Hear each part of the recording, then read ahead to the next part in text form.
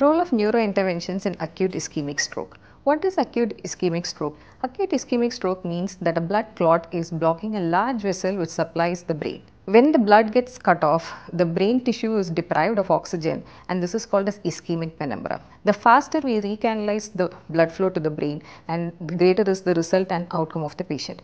This procedure is called mechanical thrombectomy. For decades there was no treatment for acute stroke. Then came the era of blood clot bursting medications within the first 4.5 hours. But now with the procedure called mechanical thrombectomy, as the name implies, we mechanically go and remove the clot from the brain. It is a standard of care for first 6 hours from the onset of acute ischemic stroke.